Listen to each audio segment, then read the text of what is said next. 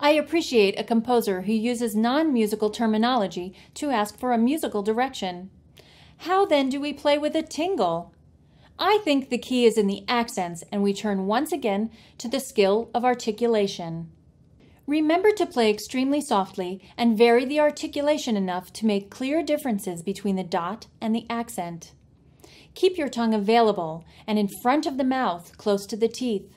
Try to avoid pulling your tongue back too far in the mouth, only to have to return it quickly to the front again. This will waste too much time and add too much weight to your staccato.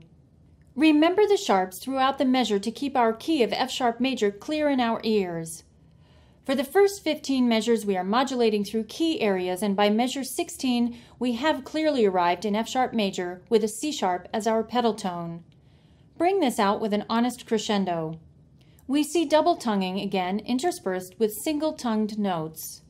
Read carefully. There are 2 dots missing in measure 25 over the D natural, so make a note of this in your music.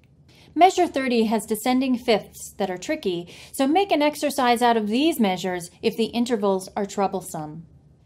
Breathe in the rests and where marked with a caret. After that, take a breath in measure 29 on the bar line before the fifths begin in measure 30.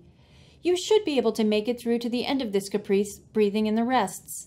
Make sure your high C sharp is not too sharp and shrill, but has a healthy sforzando articulation.